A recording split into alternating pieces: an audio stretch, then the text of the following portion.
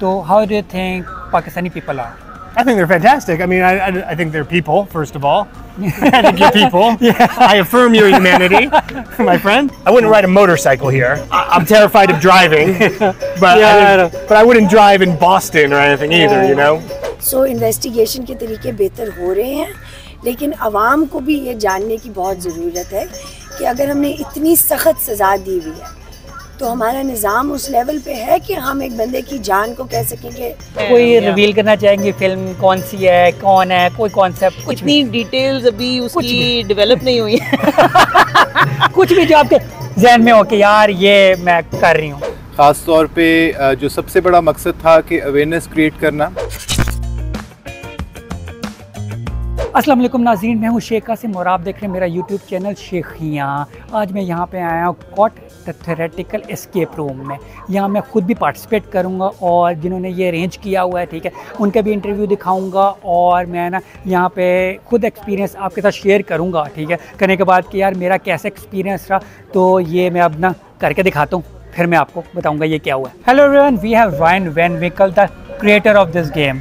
Tell me what was the main concept and story behind this?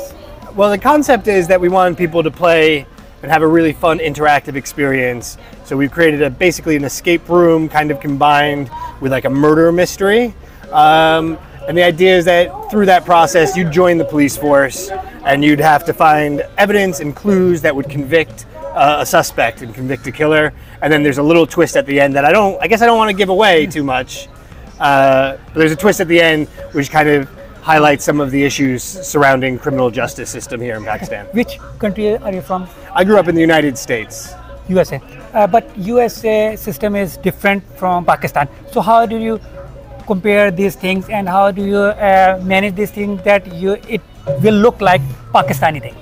You know, we have fantastic partners on the ground, Justice Project Pakistan and Olomopolo Media. They're the ones who are responsible for the look, feel, a lot of the dialogue and a lot of the local kind of facts and things like that. I'm more responsible for the overall concept and kind of trying to figure out how the whole thing works, how you create puzzles and tell a story and create puzzles and tell a story. I mean, it was a very collaborative process. But more in terms of America versus Pakistan, I don't know, like the American criminal justice system is pretty notoriously dodgy as well. And it's not perfect. And we also have the death penalty, much like Pakistan. And I think a lot of the things hold true. Like, you have to ask questions about if you are going to convict people to death, which is a permanent solution, right? You have to be very sure that your criminal justice system is up to that task. And I don't personally think the American one is any more than the Pakistan one or anywhere else in the world that they might be killing people. Yes, there is a lot of doubt cast. There are a lot of officers who would manipulate evidence, manipulate confessions, use bribes, and really kind of manipulate the system to get a conviction. How was your experience working with this team? The team of Justice Project Pakistan and Olomopolo, this is maybe my 4th or 5th project with them. We did No Time to Sleep. We did a show called We've Been Waiting for You here in Bari Studios.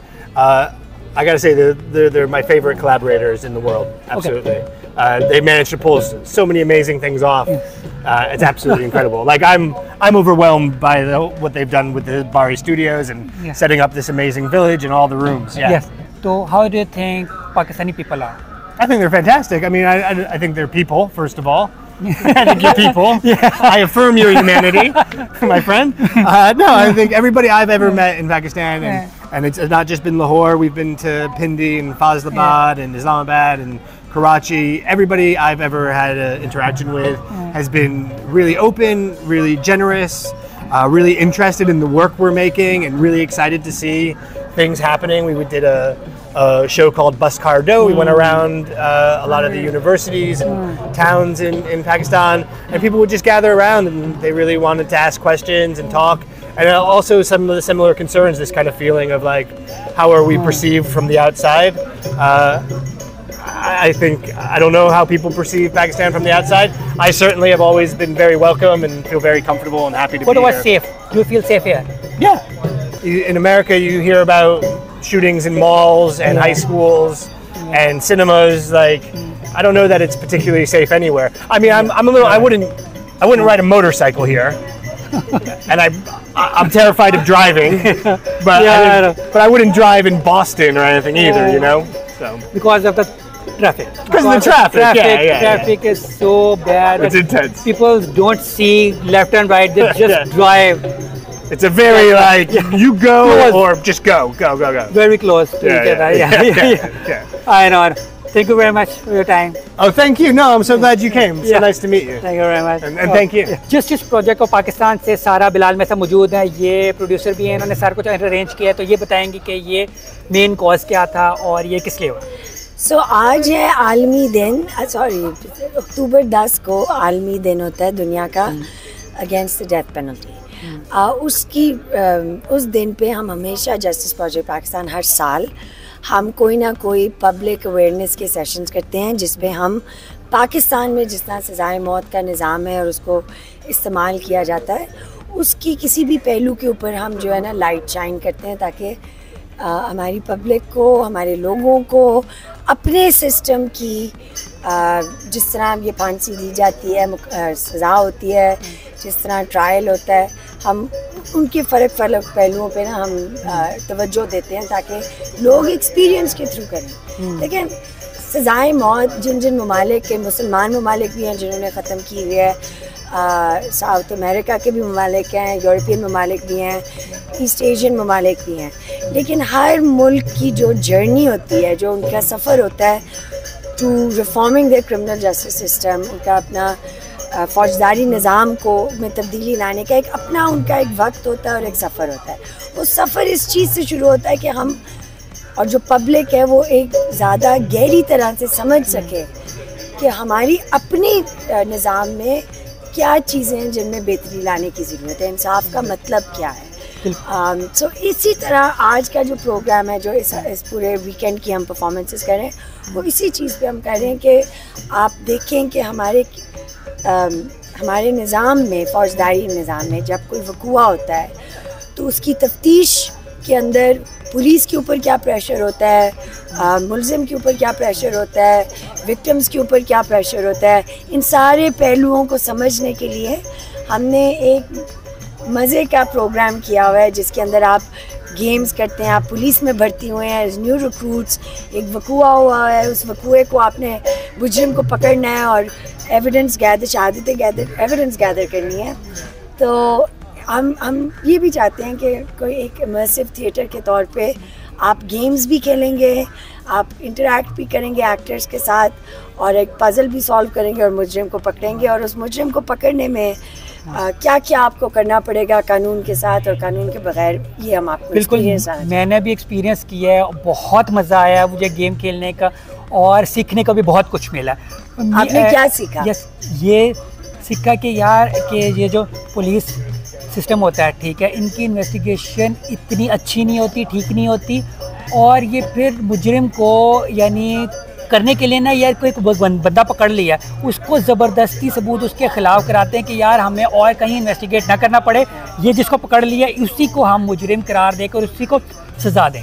या बिल्कुल, और असल में जो है ना, देखिए ये दुनिया भर की, ये सिर्फ पाकिस्तान की प्रॉब्लम नहीं है, दुनिया भर में ये प्रॉब्लम होती है कि जो निज़ाम है फ़ौजदारी का उसके अंदर खामियां होती है, और ज़्यादातर जो गरीब और बेबस लोग होते हैं वो उस निज़ाम की जो मजबूरी हैं उसके शिकार ज़्यादा वो ही होते हैं। ये अमेरिका में भी होता है, पाकिस्तान में भी होता है, बट हमारा गोल ये है समझना कि we get a deeper understanding of what the problems in our system are, क्योंकि ये हमारा मुल्क है, ये हमारा निज़ाम है, ये हमारी डिसीजन है कि हम अपने फ़ौजदारी निज़ाम को किस तरह तब्दील करना चाहते हैं और उसकी सहूलियत हमें क्या चाहिए।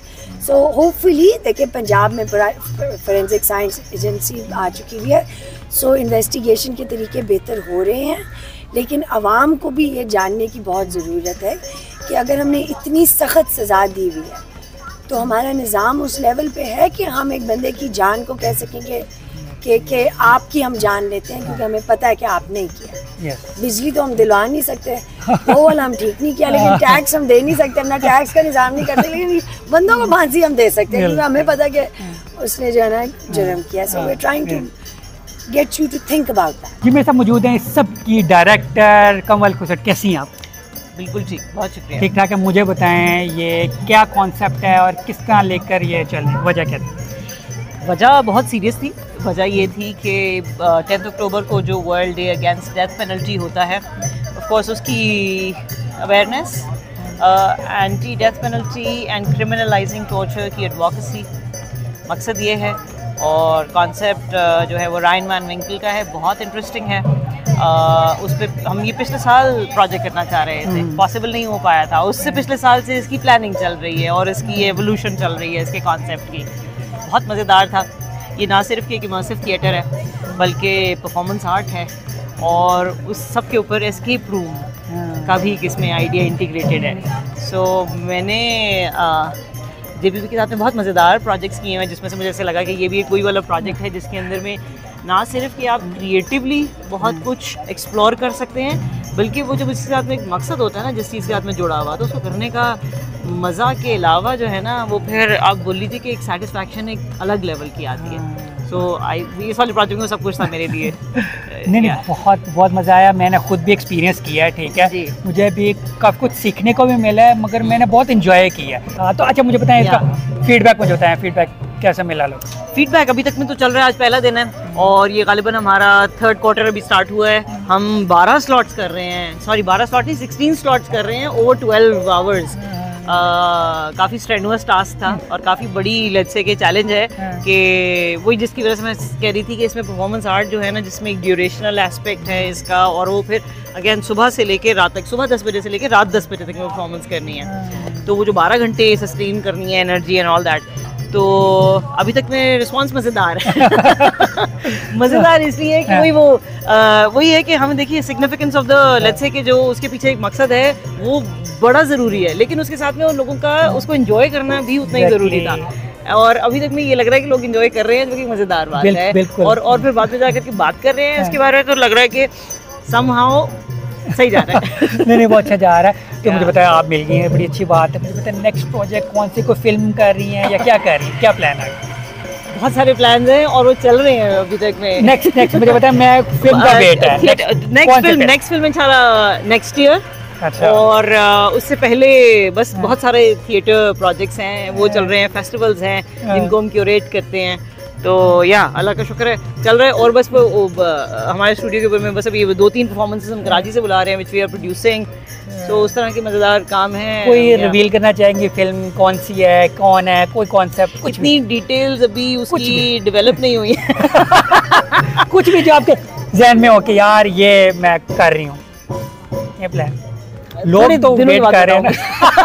ये ठीक है, चलो ठीक है। Thank you very much. Thank you जी। मेरे साथ मौजूद हैं चौधरी इमरान खूसट साहब। सर कैसे हैं? आई एम गुड जी, आप कैसे हैं कासिम?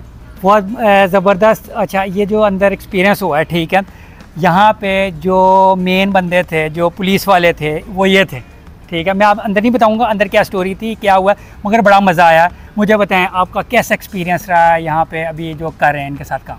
देखें, ये मेरा फर्स्ट टाइम है कि मैं इस टाइप का एक थिएटर कर रहा हूँ activity, and this is something really interesting, और काफ़ी लर्निंग जो हुई है मेरी इससे।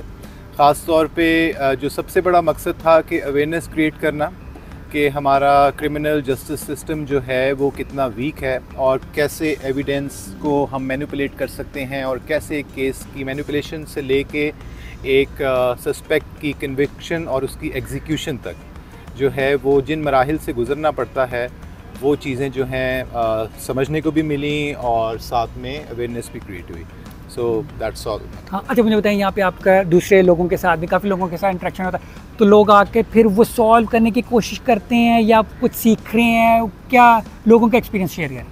देखिए, मल्टीपल एक्सपीरियंसेस हैं लोगों के, उसमें मिक्स उनका रिएक्शन होता है।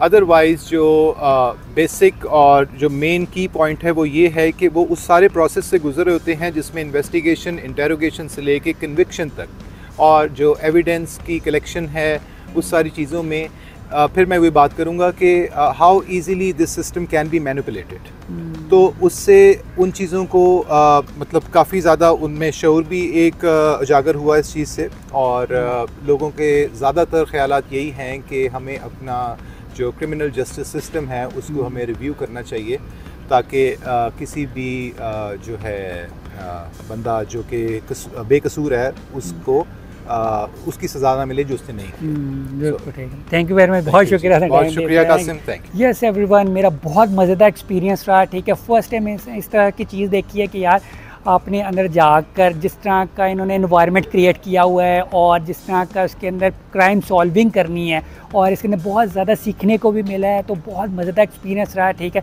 यहाँ पे ये बारी स्टूडियो में ये 3 दिन चलेगा, ठीक है, 2 दिन और रह गए, तो मैं आप लोगों को भी ये कहूँगा कि आप लोग इधर आएँ और ये एक्सपीरियंस करें। बहुत मज़ेदार, आपने कमेंट्स भी सुने होंगे लोगों के और देखा भी होगा कि यार अंदर कैमरा लेकर जाने की इजाज़त नहीं, ठीक है, अंदर से मैं रिकॉर्डिंग नहीं कर सका, ठीक है, मगर मैं आपको वैसे बता रहा हूँ कि यार बहुत मज़ेदार एक्सपीरियंस था, बहुत मज़ा आया, तो आप लोग भी ज़रूर ट्राई कीजिएगा। इसी के साथ अपने होस्ट शेख कासिम को इजाज़त दीजिए। Keep watching शेखियान।